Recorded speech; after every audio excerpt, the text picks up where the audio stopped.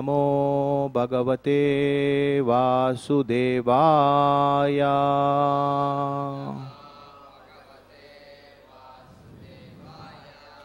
ॐ नमो भगवते वासुदेवाय।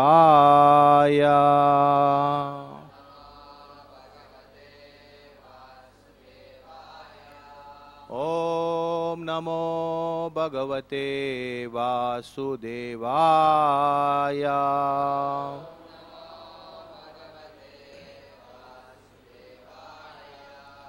नारायणं नमस्कृत्य नरं चैव नरोत्तमं देवीं सरस्वतीं व्यासं ततो जयमुदीरये। नष्टप्रायेषु अभद्रेषु नित्यं भागवत सेवया भगवती उत्तम श्लोके भक्तिर्भवति नैष्ठकी।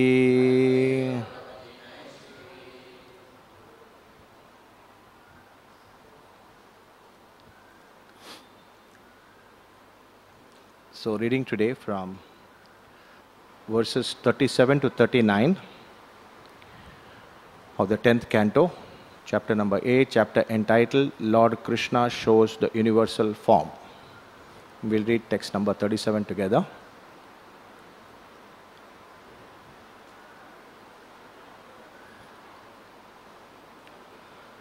Sa tatra dadrishe vishvam jagat stasno chakam dishaha sadri dvipabdi bhugolam sabhavagnindu tarakam sa tatra dadrishe vishvam jagat stasno chakam dishaha sadri dvipabdi bhugolam savayagnindu tarakam sa tatra dadrishe vishvam jagat stasno chakam dishaha sadri dvipabdi bhugolam savayagnindu tarakam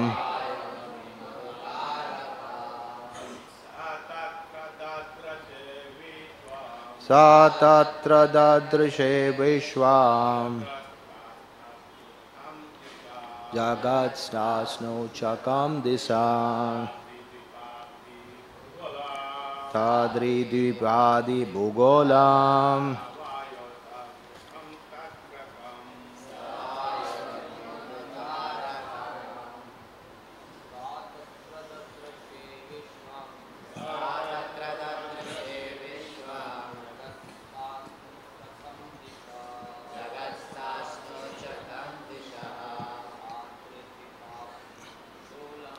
sadri dvipabdi bhugolam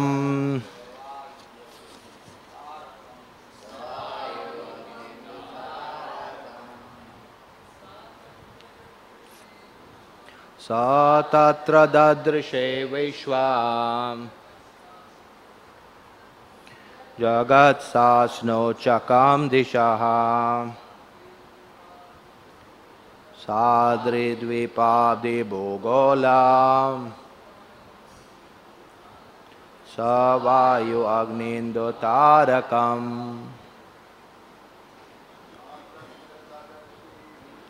sa tatra dadrishe vishvam chakam dishaha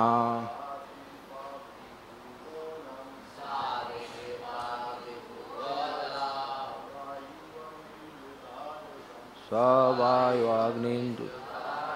Matajis. Sa tatra dadrishe vishvam Shakam dishaha Sadri vipadi bhugolam Savayu agnindu tarakam Sa tatra dadrishe vishvam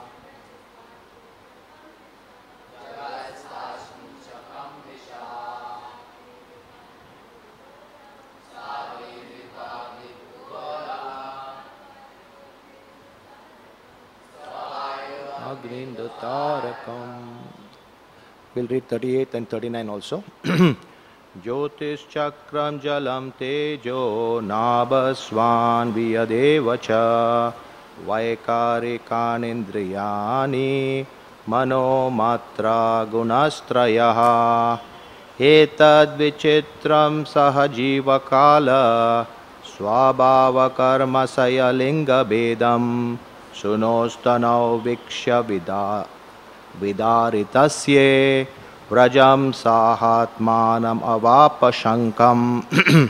Word to word translation. Sa, Mother Yashoda, Tatra, within the wide open mouth of Krishna, Dadrishe, saw, Vishwam, the whole universe, Jagat, moving entities, Stasnu, maintenance of non-moving entities, Cha, and Kam, the sky, Dishaha, the directions, Sa Adri, with the mountains, Dvipa, islands, Abdi, and oceans, Bhugolam, the surface of the earth, Savayu, with the blowing wind, Agni, fire, Indu, the moon, Tarakam, stars, Jyoti Chakram, the planetary systems, Jalam, water, Tejaha, light, Nabaswan, outer space, Viyat, the sky, Eva, also, Cha, and Vaikarinikani, creation by transformation of Ahankar, Indriyani, the senses, Manaha, mind, Matra, sense perception, Gunatraya, the three material qualities, Sattva, Rajas and Tamas. Etat, all these, Vichitram, varieties, Saha, along with, Jivakala, the duration of life of all living entities, Swabhava, natural instinct, Karma Ashaya, resultant action and desire for material enjoyment, Linga Bedam, varieties of bodies according to desire, Suno Tanu, in the body of a son, Vikshaya, seeing, Vidarita Asya, within the wide open mouth, Vrajam, Vrindavan Dham, Nanda Maharaj's place, Saha Atmanam, along with herself, Avapa, was struck, Shankam, with all doubts and wonder. Translation and purport by His Divine Grace A.C. Bhaktivedanta Swami, Srila Prabhupada. Translation.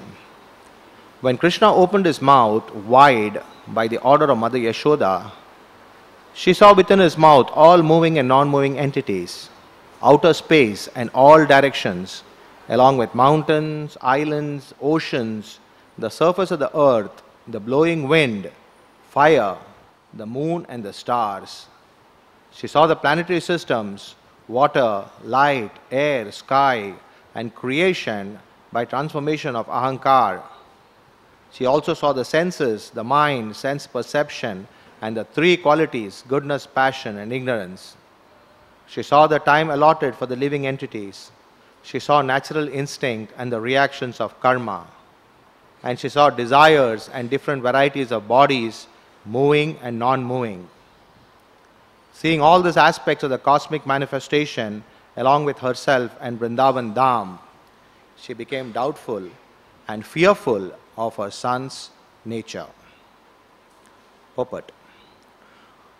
All the cosmic manifestations that exist on the gross and subtle elements, as well as the means of the agitation, the three gunas, the living entity, creation, maintenance, annihilation, and everything going on in the external energy of the Lord, all this comes from the Supreme Personality of Godhead, Govinda.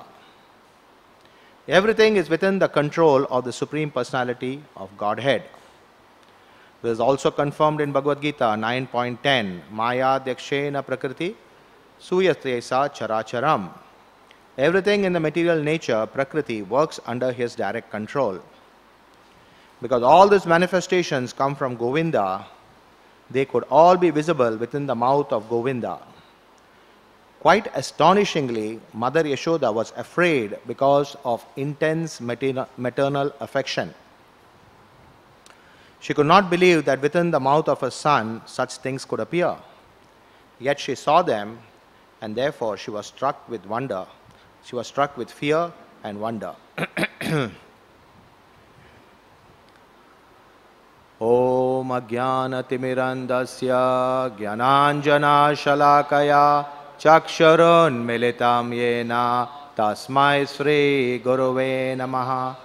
Sri Chaitanya Manobishtam Stapitam Yena Bhutale Swayam Rupa Kadamayam Tadanti Swapadantikam Vandeham Sri Guru Sri Yuta Padakamalam Sri Gurum Vaishnavamscha Sri Rupam Sagrajata Sagana Raghunathan Vitam Tam Sajivam Sadvaitam Savadutam Parijana Sahitam Krishna Chaitanya Devam Sri Radha Krishna Padam Sagana Lalitam Sri Vishakan Vitamscha He Krishna Karuna Sindhu Dina Bandho Jagatpate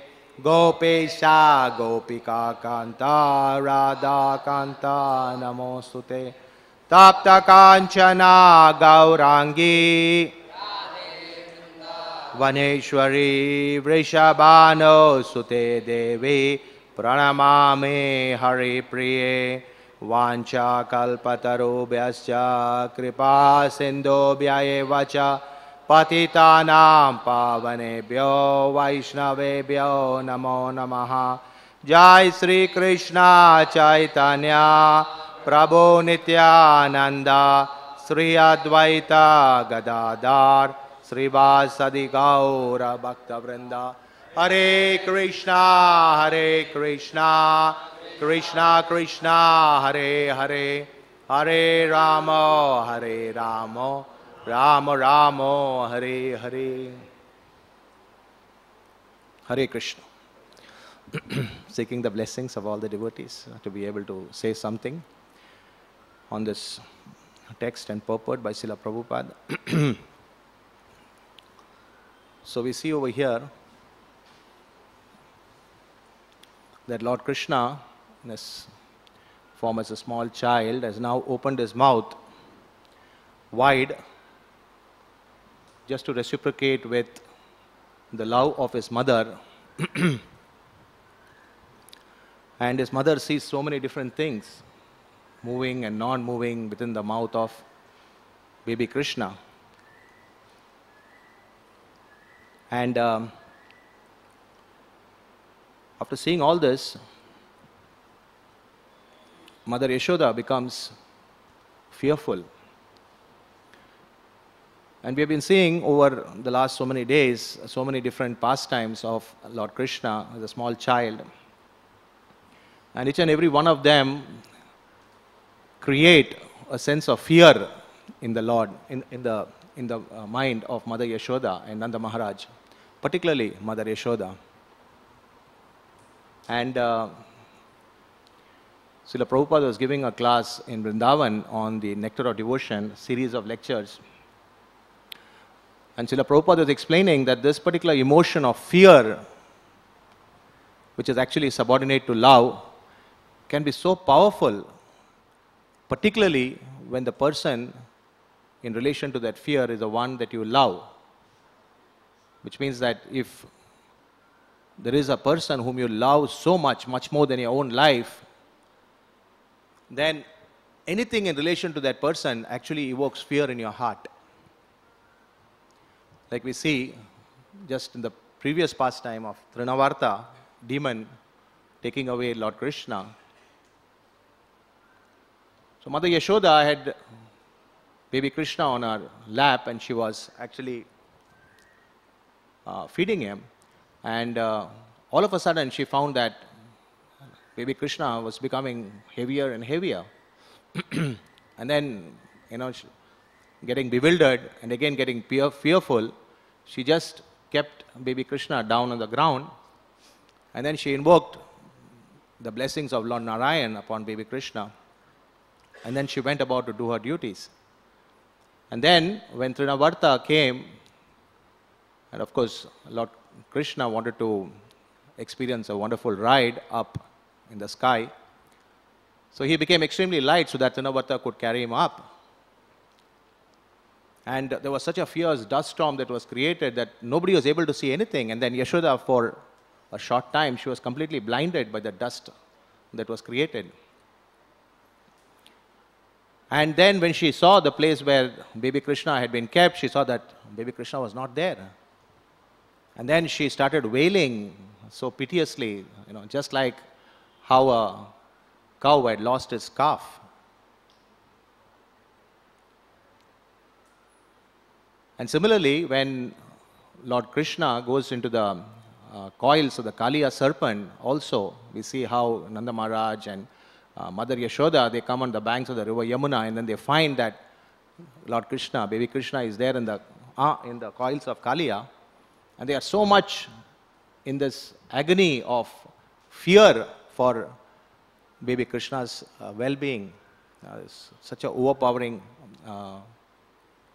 emotion of fear in their heart. Just like last Sunday, Braj Bihari Prabhu was explaining that Mother Yashoda's love for baby Krishna was so intense that, when Krishna would go out into the pasturing grounds, she would not be able to bear to see Krishna going away along with his cowherd friends. And then as Krishna would be going, she would follow Krishna, and then she would, after Krishna had gone for some distance, she would call out to Krishna, and then she would make Krishna come to her, and then she would adjust Krishna's clothes, and then she would bid again Krishna goodbye, and then after some time, after he had gone some more distance, again she would call him back, and then she would give him a little bit of prasad. And again after he had left, again she would call him back and give him some pan to chew. So every moment that Mother Yashoda would be thinking that Lord Krishna is going to be going away from her, she would be feeling so much of intense separation. And that separation was coming out basically because she was so fearful that, nothing should happen to Krishna. And that fear was coming out of her intense love. And we see that this particular thing, which is also there in human beings, I remember several years back, in fact more than 30 years back, when we were staying in a place which was different from Bombay. We would come to Bombay in the summer vacations, and I would be staying in the house of my mother's sister, who was staying in Chembur. And my mother's sister was already married at that time for more than 20, 25 years. But then every time her husband would leave to the office in the morning, she would be there at the door to bid him goodbye. And not only that, just outside the building, he would come onto the main road, and then from the main road, he would take a small turn in order to go into the highway. And just at one particular spot, I distinctly remember, at one particular spot, which is the last place from where his wife would be able to see him, he would turn back and then wave his hand like this. And then my auntie, she would be so shy, she would just wave her hand like this. She would not even raise her hand on top. And they already married for 25 years, and I used to wonder, what is this, this very special exchange of love taking place between, and those are the days when we didn't have telephones and, or forget it, what to talk about, mobiles. I mean, Bombay also, telephones were pretty rare.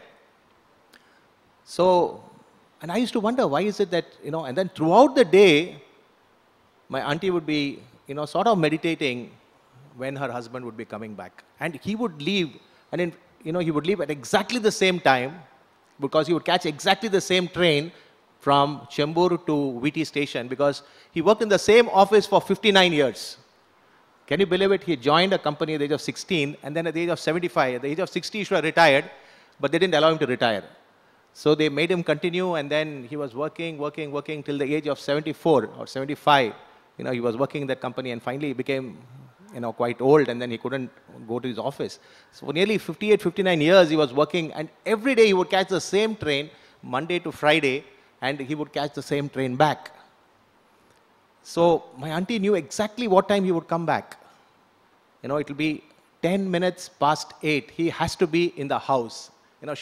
That was something that he had followed for the last 25 years. And if for any reason he was late, she would be in so much anxiety.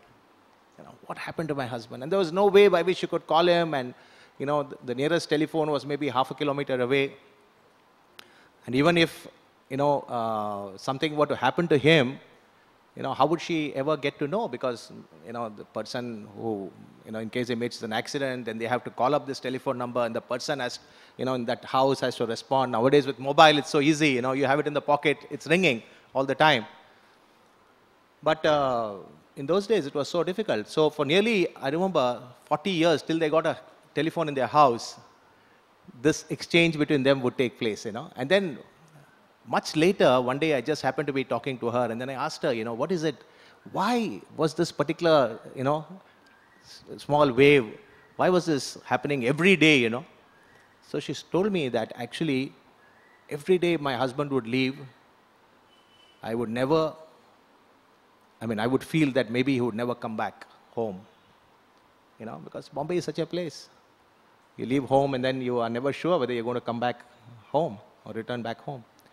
So, and she said that for the 12 hours that, I would be in separation from him, that particular wave was what actually kept me going on throughout the day, So such an intense emotion, this love invokes in a person's heart, and it is manifest even in human beings. So what to talk about the relationship between Mother Yashoda and the Supreme Personality of Godhead, to what extent, So what Raj Bihari Prabhu was telling us on Sunday in the class was absolutely something that we could all relate to. Mother Yashoda did not want to lose sight of Lord Krishna even for a single second. It was so painful to her heart that he would be going. And then similarly, when Krishna would come back home, then the cowherd boys would feel so much separation in their heart till the next day morning.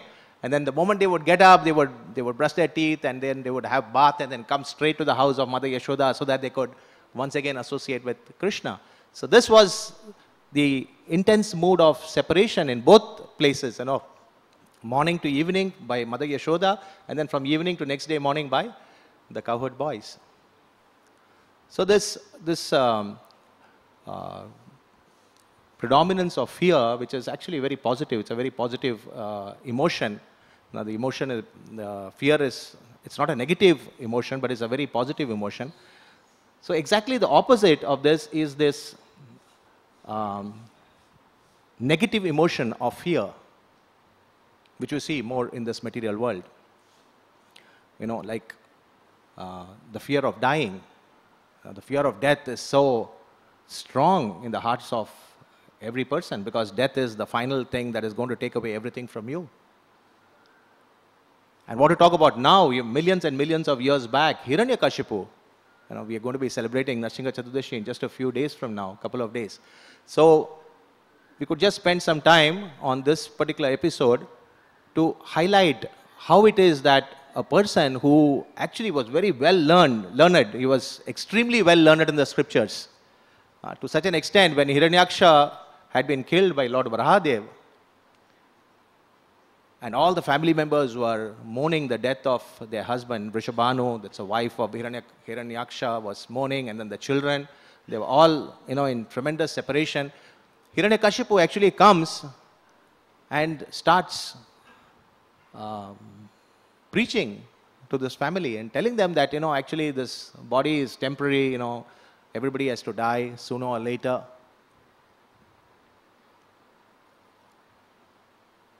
And then he gives so many different examples. He gives the example of this king by the name Suyagya, and says that this particular king was lying on the battlefield dead, and then his wives were not willing to let go of the body, and the time that was prescribed for the body to be cremated was passing. And, there was this wives were just not allowing the body to be taken away. And to such an extent that Yamaraj had to actually come in the form of a small child. And, Yamaraj had to tell such deep philosophy. Yamaraj started saying that, actually, I don't know why you all are crying like this. Actually the person whom you think is your husband is actually lying over here. So why are you crying? He's not gone anywhere.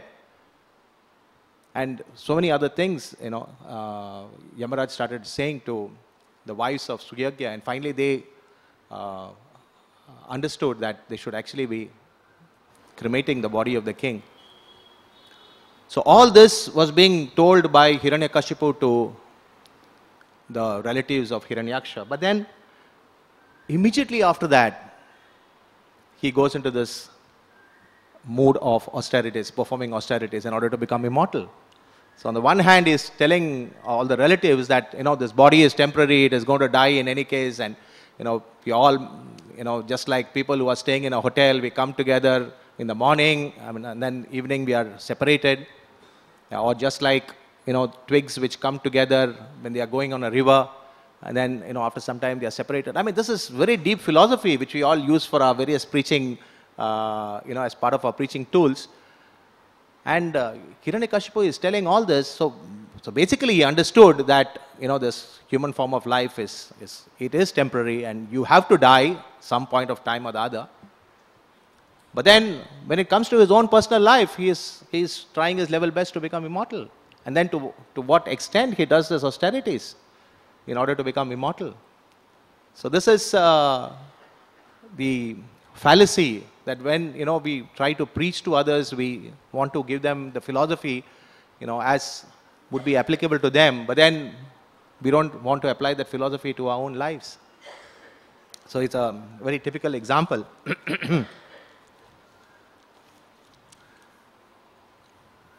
And similarly, another fear is the fear of losing our prestige or losing our position in society, or position in the eyes of people. I remember recently this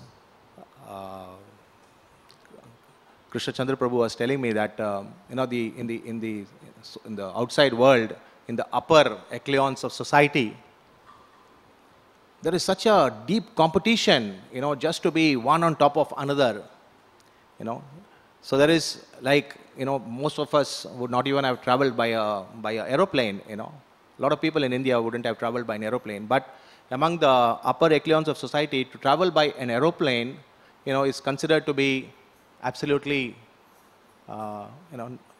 third class. To travel by a commercial aeroplane. They would like to travel by their own aeroplane. Everybody would like to own their own aeroplanes.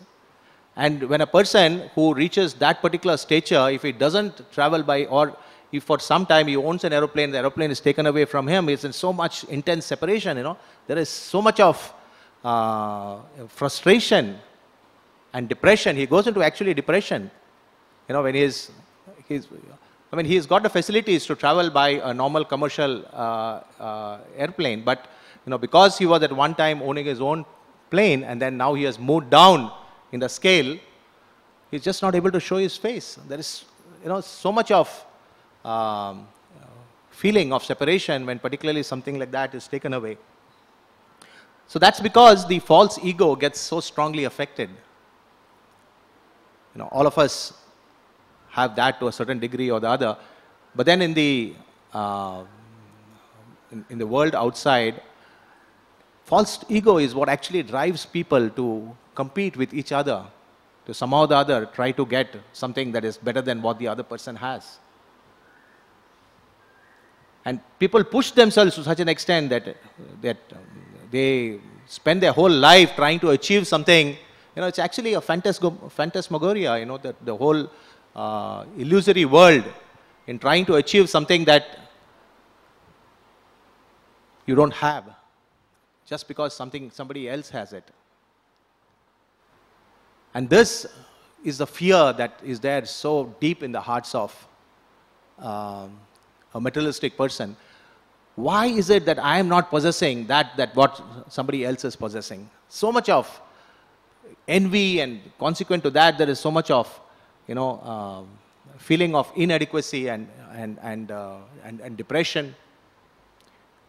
Why is it that I can't possess something that he has? And this fear it drives him to work harder and harder and harder, and finally at the end, the whole thing is so futile. But when a devotee sees that actually a person is struggling so hard in trying to fulfill whatever his inner desires, to get more wealth or to get more prestige or to get more fame, a devotee is actually very compassionate. A devotee feels very much pitiful. He feels, why is it that this person is striving so hard? What is the whole point?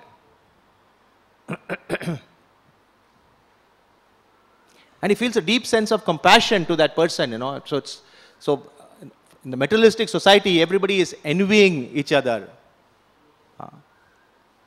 But when a devotee sees how a person who is chasing all this material desires of his, a devotee actually pities such a person.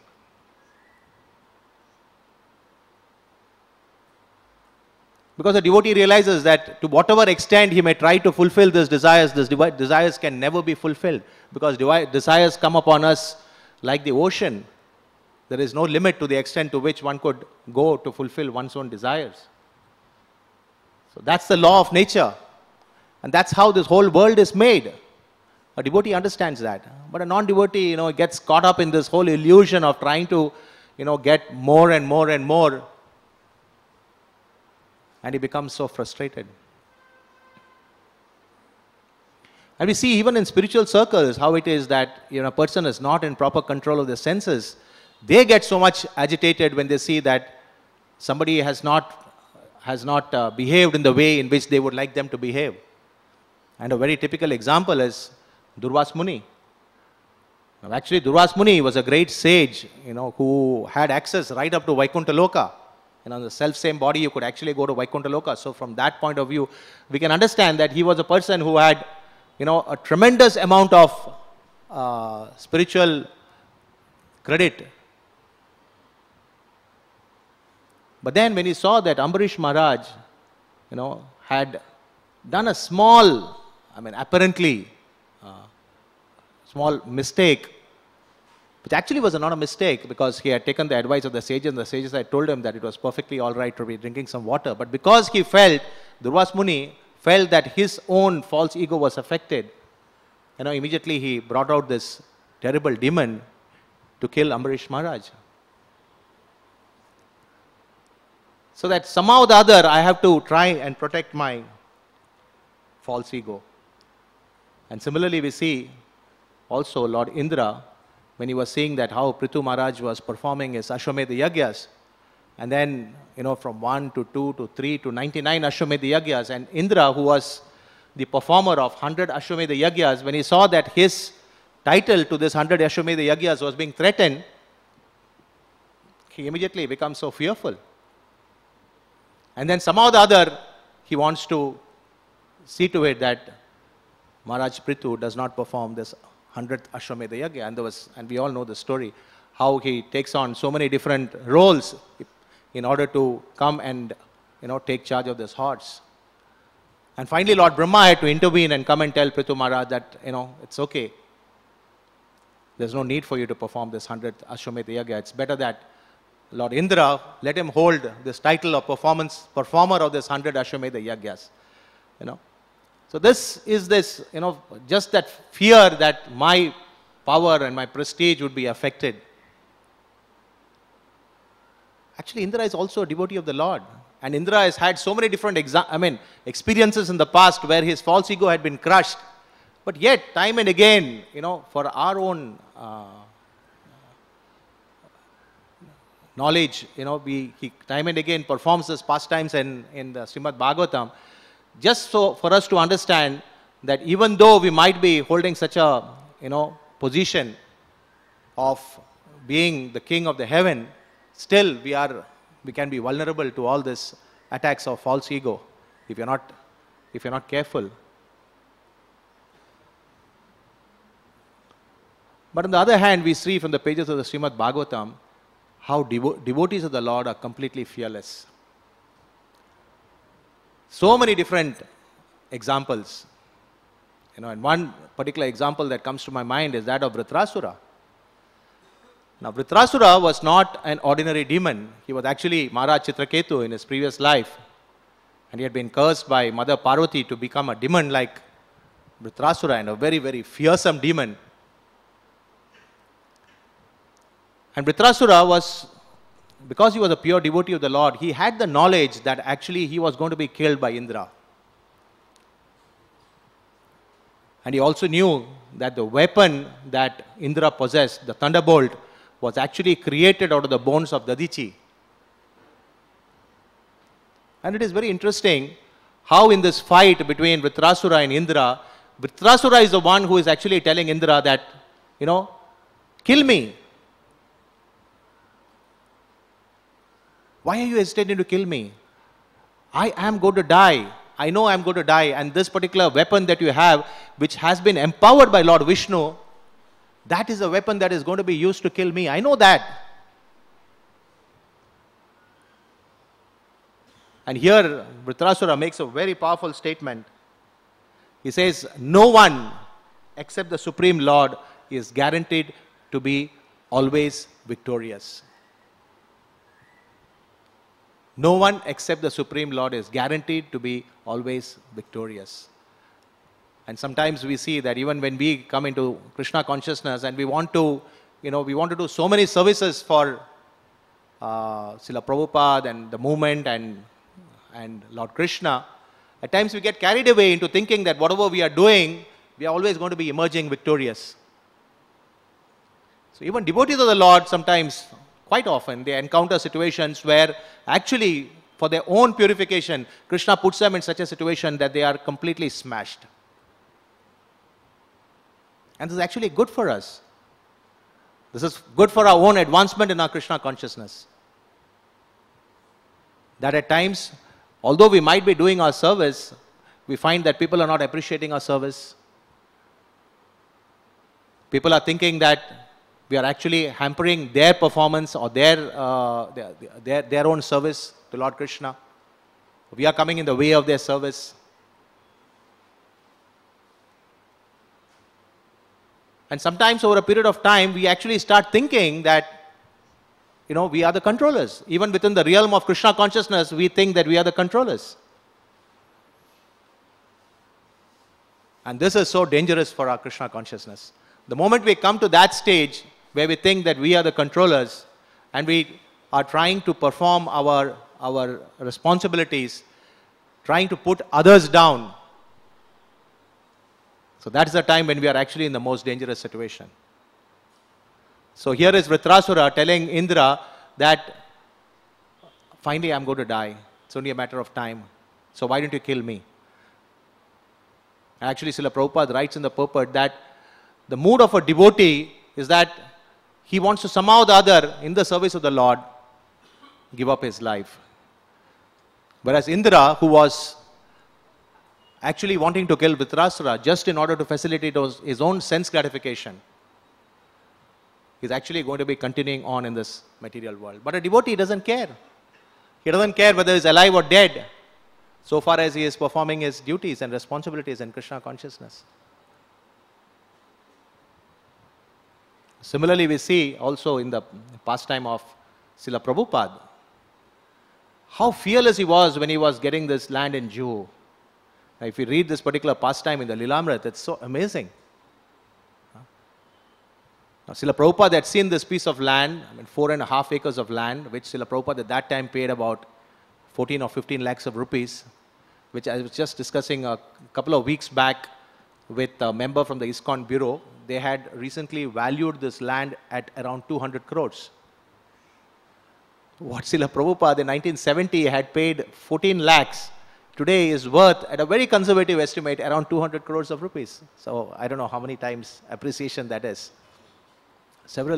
More than 1,000 times appreciation, right? But Srila Prabhupada had the vision at that time that, this land I should acquire.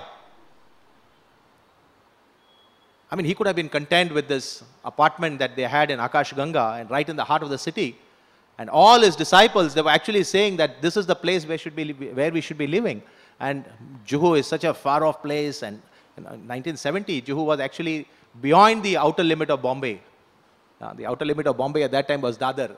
Anything beyond Dadar was not considered to be Bombay at all. Like now we consider anything beyond Virar is not part of Bombay. Anything beyond Dadar was not considered to be Bombay. It was some other world.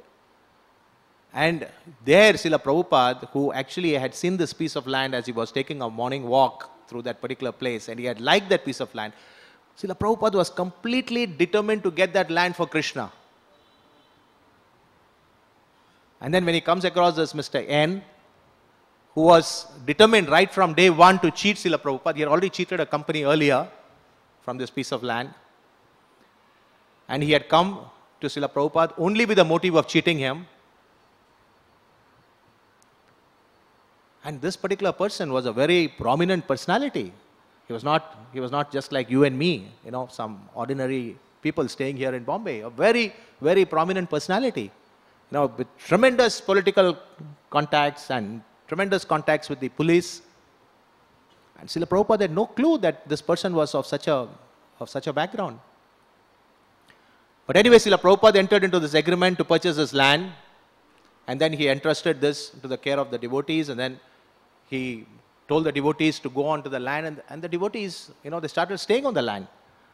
Then after some time, the devotees were finding that this condition, the living conditions on the Juhu land was so pathetic. Mosquitoes and rats and cockroaches and snakes, that they wrote to Srila Prabhupada saying that Srila Prabhupada, it's very difficult for us to continue over here. We would like to go back to our apartment in Akash Ganga. And at that time, Srila Prabhupada made this very, very historic statement to them. Wouldn't you like to get purified? So the spiritual master understands what is necessary for us to get purified in our own advancement in our Krishna consciousness. At times we are pretty much laid back and coasting along in the beautiful river of Krishna consciousness, thinking that we can just go along with the tide. Right? There are so many others who are practicing Krishna consciousness, so we can just tag along with them and be along with them, and we will also make our advancement in Krishna consciousness. Right? But at times the spiritual master sees that this person requires some extra special mercy, extra purification in order for him to make some further advancement in his own Krishna consciousness. And the spiritual master knows, and he gives service to you according to that particular assessment that he has made of you. And then we see how devotees, when they are entrusted with responsibilities by Srila Prabhupada, over the years, at the time when Srila Prabhupada was here on the planet, how much they blossomed in their own Krishna consciousness. Like when Srila Prabhupada wanted to construct this Krishna Balaram guest house and Krishna Balaram temple in Vrindavan, there was actually nobody to be doing this construction. So he approached Gurudas and Yamuna and told them that, please, I request you to go to Vrindavan and start the construction of the Krishna Balaram temple. And Srila Prabhupada tells them that I know that you are not qualified for this purpose. You don't have any construction experience. But you just be sincere. And if you are sincere, Krishna will reward you with all the facilities in order to do this service for him. And Gurudas and Yamuna take up this challenge, and we all know this from the pages of the Lilamrit, how it is that in Bombay it is difficult for a foreigner to survive. And what to talk about in Vrindavan? They would be cheated by the local people.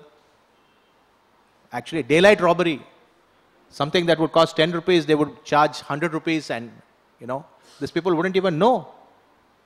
And at every stage, Srila Prabhupada had to be guiding them and telling them that this is what you're supposed to do. And so many delays in the construction of the Krishna Balaram temple, and Srila Prabhupada was so patient, So here in Bombay, the devotees were getting so much harassed by all these external factors over there, and then they told Srila Prabhupada that, we don't want to continue on this land. But Srila Prabhupada told them, please, I want you to stay over there, and I have kept these deities, Radha Ras Bihari, and I promised them that I shall build a beautiful temple for them. So Mr. N was trying his level best to somehow or the other evict the devotees out from there. And then Srila Prabhupada, so the devotees were really getting frustrated, and then they were thinking that, this N is such a powerful person that he could actually harm us, that if we continue to live over here. And then they wrote to Srila Prabhupada saying that, there's no point in us continuing over here. We would like to terminate the sales agreement that we have already signed with this Mr. N. And Srila Prabhupada at the time was actually in Ahmedabad, and he was conducting a Pandal program over there, and Srila Prabhupada wrote back to them saying that under no circumstance should you cancel this sales agreement. But the devotees were getting so much overwhelmed by whatever was going on over there that they all got together and decided that the best course of action would be to cancel this sales agreement. And then they did that, and then they phoned up Srila Prabhupada, and then Srila Prabhupada said, now everything is finished. Whatever I had set out to do, there is nothing more that can be done. But still Srila Prabhupada did not give up hope. And then he entered into a new sales agreement, and he sent some more devotees to Bombay.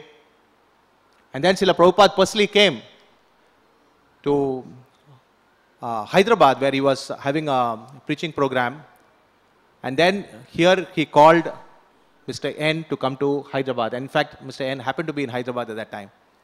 And then they met, and then they drafted a new sales agreement. A very beautiful pastime, how Srila Prabhupada interacts with N, who had come with his guru. So, and even after the new sales agreement was executed, or rather immediately after the new sales agreement was executed, then still Mr. N was not cooperating. And then Srila Prabhupada had to come to Bombay, and there was such a vicious argument between Srila Prabhupada. I mean, here is a great saint. What business does he have fighting with this demon? And Srila Prabhupada engaged in such a debate with him, and this person said that you people are from the CIA, and I don't want you on my property, and you get up at 4 o'clock in the morning, and you people are thinking that this land belongs to you, you're the owner of this land. And immediately Srila Prabhupada stopped him and said, we are not the owners of land, Lord Krishna is the owner of the land. So powerful, Srila Prabhupada's immediate response, that we are not the owners of the land, Lord Krishna is the owner of the land. And then within 2 weeks after that, Mr. N departed from this mortal world. We don't know where he went, but he went from here. And everybody thought that now, things would happen in a proper way in the Juhu land. But it was not to be. Mrs. N continued the fight. And then, we all know how these bulldozers came and this demolition squad and this political personality, how he helped Srila Prabhupada. So much of Agyata Sukriti, that he performed. Just by this one telephone call that he made to this municipal commissioner, telling him to stop the demolition, right? We don't want to name him. But, actually it was my realization that all the success that this person subsequently received was only because of that small service that he did to Radha Ras Bihari. Tremendous service.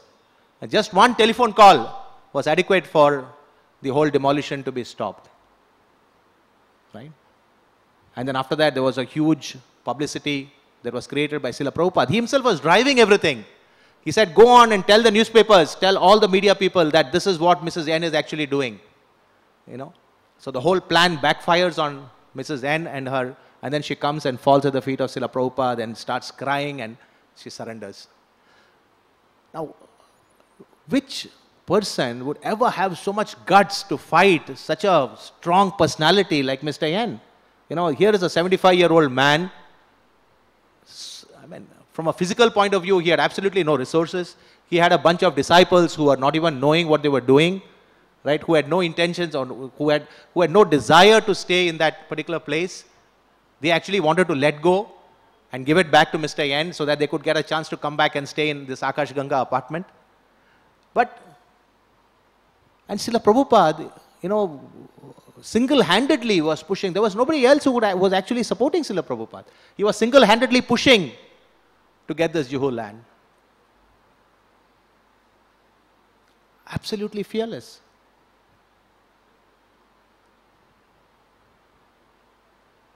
So when we are doing something for Lord Krishna empowers us. Although we might be on our own insignificant, we may not be capable of doing anything, but we are having the conviction that we are doing this as a service to Krishna. Satsvarup Maharaj writes in the Lilamrit that Srila Prabhupada had this conviction that he was doing this for Radha Ras Bihari. He had given this promise to Radha Ras Bihari that he will build a beautiful temple for them in Juhu. And he wanted to fulfill that promise. And secondly, he knew that Bombay was a gateway to India. It was the most prominent city in the whole country of India. And to have a temple here in Bombay meant that ISKCON and Krishna consciousness would flourish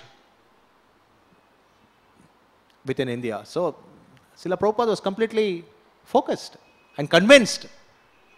And Lord Krishna reciprocated with him. And then today, what we can see, this beautiful temple that has come up over there in Juhu. So we'll end now. It's already 9:20. Are there any questions? Grantaraj Srimad Bhagavatam ki, Srila Prabhupada ki.